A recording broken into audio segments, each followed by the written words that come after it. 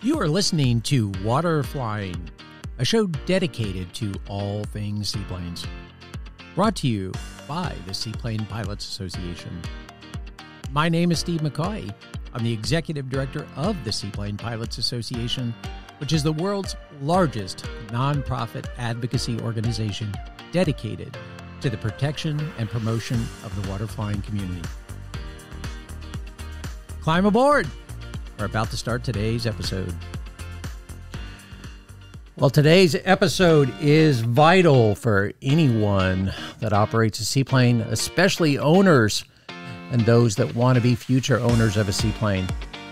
You know, proper maintenance and preventative measures for addressing seaplane corrosion issues can save you tens of thousands of dollars. And conversely, not applying the right amount of attention at the right time can easily cost the seaplane owner tens of thousands of dollars in maintenance. So it's the beginning of December, and we're a lot closer to Christmas, but this really should have been our Halloween episode, because if we're talking about corrosion, that's scary stuff. Yes, it is. So our guest today is maintenance guru and SPA board member, Harry Shannon. Harry, thank you so much for joining us today. Thanks. Good to be here. Harry has spent his entire adult life caring for seaplanes and is highly regarded for not only having one of the best maintenance facilities in the world, he also works tirelessly giving back to the community, and the respect that he and his team at Amphibians Plus has earned by seaplane owners, quite honestly, like myself, is truly legendary. Amphibians Plus has been responsible for developing techniques for helping us keeping seaplanes flying, providing the repairs that we need, and addressing maintenance issues such as corrosion with a unique holistic approach that goes beyond repairing the problem, but more importantly ascertains what caused the problem and how to prevent it in the future. I'm really excited to bring some of this information back to my students. And Harry, I want to start off with, just the basic, simple explanation for our listeners. What exactly is corrosion? On the simplest level, corrosion is just the exchange of electrons. It exchanges between two parts of the airplane and creates corrosion. So it's an electrical process, is what you're saying. That's exactly right. It's interesting because you wouldn't think of that. In an airplane, that you have your electrical system, you have the student pilots that have to memorize that diagram, but you don't think of, the actual metal of the airplane being electrified in a way, quotation marks. I think that's interesting. Yeah, I mean, whether the airplane is sitting on the ramp or sitting in the water, there's electrical processes going on. That's exactly right. Dissimilar metals are one of the primary areas of corrosion. Extrusions actually have a grain structure that allows the exchange of electrons internally in the material. And then temperature has an effect. Physically hot areas in the engine compartment can be more prone to corrosion than other places. So, it's one thing to kick things down the road with like a land airplane doing maintenance, but Harry, what are the real problems with kicking the can down the road, delaying maintenance on seaplanes? Delaying preventive maintenance on any aircraft has long-term effects. But seaplanes are on and around the water. They're often in warmer places in the world that by nature that we can't operate on ice and so forth. So we are exposed to water, which is the part of the electrolyte that allows this exchange or encourages this exchange of electrons. The electrolyte is part of the battery. It increases the battery's potential. Again, that exchange of electron being the cause of corrosion. Exactly. So the term saltwater operations, I know that it makes me, and I'm sure it makes other seaplane pilots cringe and just get a little nervous. Is it really as bad as it's made out to be, maintenance-wise? Simply, yes. From a practical standpoint, Amphibians Plus absolutely loves saltwater operations. It sounds like a cash register to us. Oh, gosh. Which is why my Super Cub will not. Will never touch salt water. Not if I have anything to do with it, So not all salt water is created equal. There's other factors that can contribute to corrosion, right? You know, I'm sure salinity has an effect on it. You know, different parts of the country. You know, recent knowledge of, and I'd never really considered it, why Alaska didn't have a corrosion issue like other parts of the world. The two things in Alaska is it's colder up there than an average temperature. And the chemical reaction, that is the exchange of electrons, is dramatically affected by temperature. So with that effect, you know, cold parts of the country are going to have less corrosion than warm parts of the country. Salinity can do that. You know, so temperature and salinity have this big effect on corrosion. So, you know, in Florida, then we're really kind of, you know, we have everything working against us, especially if we're flying to the Bahamas. We've got the heat, we've got humidity, we've got salinity. We're just exposed. So your airplane's having a hard time flying, and when it gets on the water, it's just gonna... Yeah, whether you land to give it a break and something eats it. Now to a degree, Florida's maybe not compared to Anchorage or something like that. But the flip side is we maintain airplanes that live in Florida. And they may visit the Bahamas, but they don't actually land in the salt. We also maintain airplanes that land and operate in the salt water. And there's a four-fold effect in maintenance over a life. I say a life, 15 years of operations on airplanes. So you're continuously operating in the Bahamas, for example. You're going to see a fourfold effect because the electrolyte in the Bahamas is like warm battery acid. It makes that reaction just thrive. That imagery, though, of landing your airplane and it's a beautiful place. You're at the No Name K, you're looking at all the pigs, and you just imagine your airplane being eaten from the inside out. People bringing the salt in on their shoes, and the airplane just and Abby, that's very true. And I've had owners that, you know, we've maintained salt airplanes, and I say, hey, if, you know, it's like a taxi in Brooklyn. If you move it to another neighborhood, the antenna doesn't get broke off, the corrosion will slow down. And I say, oh, no, Harry, please maintain our airplanes so that through our lifetime, we can enjoy No Name K and all the things that go with it, because you make the airplane outlive us. That's really what it is, isn't it? I mean, when they say you own an airplane, you never really own an airplane. You're maintaining that airplane for the next person. I always that got a response out of Harry. I like that. Abby, I'm the love of his life right now. So that's always how I've thought of it. You know, if you take care of something and you make it available to the person that's going to follow you. That's right. I think that's just fantastic. Right now, the average age of the airplanes we're maintaining is north of 30 years, getting closer to 40 years. You know, and that's across the spectrum. And as Steve has mentioned, he said our airplanes are made out of unobtainium. Unobtainium, yeah. You know, if we don't preserve them, their replacements aren't going to be hundreds of thousands of dollars. They're going to be millions of dollars. Yeah, and so to that point, what we're talking about aircraft being unobtainium is that they're not manufacturing Cessna 180s. They're not manufacturing Cessna 185s. And they're not about to start manufacturing them again. They're not manufacturing Beavers. So we really have to maintain and take care of these aircraft because there is no replacement. It's a responsibility. Well, Steve, something that owners ask me, how do we make this work? And something that I found works is what I call the sailor's mentality. I love it. When a sailor is thinking about a trip, he starts preparing his boat for that trip. Mm-hmm.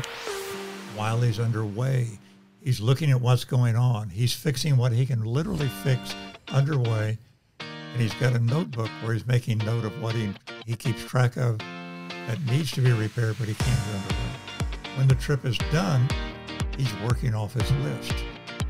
Before the next time the boat goes out, he's preparing it for that next trip, doing preventative maintenance. It's just a constant circle of preventative maintenance. So the actual flight time quotation marks, the actual time that he is sailing, I mean, how do you think that would compare to the pre-flight that he gives himself And the maintenance-wise, post-flight. and the post-flight. Yeah, and the post-flight. How do you think it would compare to the time? I would say they're pretty close to equal. Mm-hmm. In other words, all the steps. In other words, it's the number of hours he's going to be underway would equal the number of hours that he's pre-flight. I like that. Yeah. It's probably going to equal the number of hours for his post-flight. And then he's got preparation again, so it keeps going that circle. So you have to have this like really intimate relationship with your airplane, especially with seaplanes, because if you fly 2 hours, you're going to spend an additional 4 hours, 2 hours before, 2 hours after, potentially preparing the airplane and just caring for the airplane. Yeah. It's a living creature. It's a living creature. What needs to be done is protect it, by whatever. We need to reduce the access of this electrolyte to the materials. And this can be, everybody's heard of Corrosion X or ACF50, and there's also LPS and Bow Shield and numerous other products that do this and make this possible to do it. But if you don't do the prevention, then we will be there doing the repairs. So I like how you put yourself in that, because it always seems like what I've noticed is there can be a disconnect between the pilots operating these seaplanes and the maintenance working on them. It's like the pilot hands over the keys. Fix my airplane, please. Something broke. It's making this sound, when you take your car into the shop and you can't describe what's wrong. Those are the ones that Harry likes because those are the real cash registers. well, actually, we have probably 60%, 70% of our customers literally bring the aircraft in and say, do an annual, Harry, and they walk away. That's so frustrating. Like, what would you want those people? Well, but there's what they're doing though is they allow us to completely repair the airplane.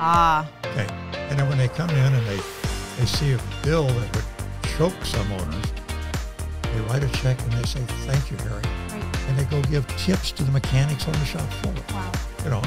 It's a phenomenal feeling to be put in that position of trust. Okay, but remember that the aircraft, regardless of who's maintaining it, the aircraft is going to reflect its owner. If the owner, if you try to fix everything and then he's complaining about the bill and it carries on, now you've got a different mindset when that owner comes back. Am I going to have to spend 3 hours convincing him that he needed this done and that sort of thing? So if he wants it maintained, we can help him maintain it. Right, like the owner, the operator doesn't necessarily have to be an expert. They hired you and you get paid really well to do something very well with their airplane. But they have to have a responsibility. It has to be a partnership. Well, and the partnership often exists and the owners come in and say, hey, can I help with an annual? And very often we get owners, because you realize seaplanes go to lake far away. Cell coverage doesn't work. They don't have a sat phone. The airplane really needs to work. They need to have knowledge of their airplane. Absolutely. And a lot of them come in and they'll do one annual with us and we'll never see them again. But we've got people that come back year after year trying to learn their aircraft more to be more effective when they're out there.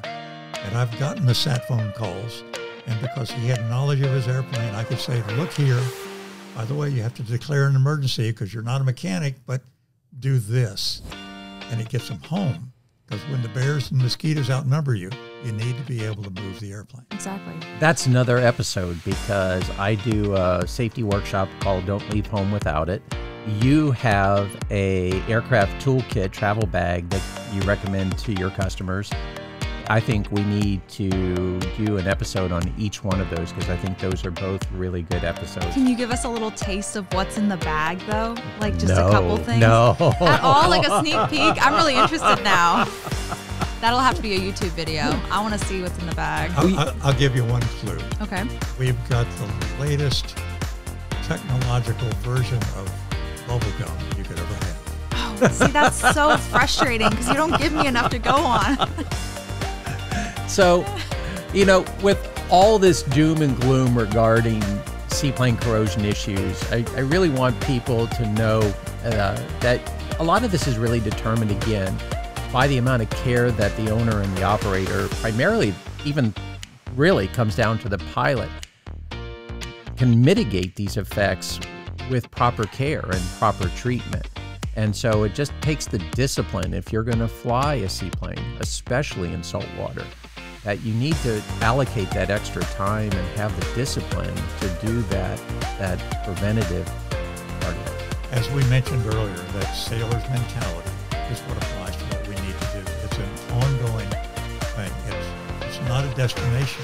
It's a continuous trip that we have to maintain. So everybody just slow down, take a second. I know we all want to jump in and go splash around, but just, you are PIC. Get in that mindset. This is your airplane. This isn't maintenance's airplane. They're helping you take care of it if you let them help you take care of it. But this is your airplane. Take some responsibility for it. Well, Harry and I always have this conversation, and one of the reasons we really connect on things like this is because I look at my airplanes. I've got my Cessna 120 right now that needs a lot of work, even though I've put a ton of money into it. And when we bought the Super Cub, it hasn't flown as much. And I don't have the heart to sell the airplane because I feel like I'm the steward of the airplane. The airplane's a 1947 aircraft. I'm responsible for continuing its future. And we had a customer call, or a potential customer actually call yesterday. And he said, I'm interested in buying a lake, and he's talking about what he wants to buy. And we described a few airplanes, and he said, well, let me tell you what we did with the previous airplane. And he said they bought it, and it was flying when they bought it. But they continued to improve it so that when they trade that airplane, they didn't get their money back, everything that they spent. They did get a little more, but they got good value, and they moved up to another airplane. They said, we want to buy another one. We want to make it better when we turn loose of it as opposed to when we bought it. Leave it better than you found it. Right. I always like that with my 150. We've redone the carpets. We haven't put in new avionics. It still has a Loran in it, which is fine. But we put in so much money. We pretty much rebuilt the engine, taking care of the corrosion issues that are on it, even though it's a land plane. And I just like this idea of leaving something better than you found it, taking care of what you have. That's the attitude that makes it work out. so if you're own a seaplane, if you're considering purchasing a seaplane, I really urge you to find a good seaplane maintenance facility and talk to us at the Seaplane Pilots Association, talk to our local field directors, but reach out to us and we'll try to point you in a good direction if you don't have a good direction. And conversely, if you know of a good seaplane maintenance facility, don't be afraid to give us a shout and let us know about it, because we need to know about these resources. But if you don't know where else to go, call Amphibians Plus, reach out to Harry and Harry's team. You can find them at amphibiansplus.com. You can also call them at 863-534-8025. This is not a plug for Harry's business. This is going to save you money and get you pointed in the right direction with seaplane maintenance, and especially if you're talking about doing saltwater flying. I know no one better in the world to address saltwater corrosion issues than Harry and his team. So we'll put this information in our show notes as well, but again, I encourage you to look up amphibiansplus.com. Give them a call at 863-534-8025. Shelby might be yelling at me for giving this number out. But if you have any questions on seaplane maintenance issues or corrosion issues, I encourage you to do that. Harry, really, thank you so much for joining us. I'm excited to take a lot of this information back to my students. So we look forward to having you in future episodes. Well, thanks so much. It's so many of our seaplanes are, as Steve said, they're unobtainable. We have to keep working on them. We've got to maintain them. They're truly, truly our future. We are so glad you joined us today. If you like today's show, I highly encourage you to join the Seaplane Pilots Association and become a member of the largest seaplane community in the world. Members receive Water Flying, the only full-color glossy magazine dedicated to the seaplane community. And it's available in both printed and digital form. Your membership also includes access to the Water Landing Directory app, which has the Seaplane Flight School Directory and a calendar of seaplane events not only here in the United States, but around the world. The association hosts regular educational workshops, safety seminars, and gatherings for seaplane pilots and anyone with a passion for seaplanes. So look us up online at seaplanes.org, join our community, and support our mission of protecting and promoting waterflying.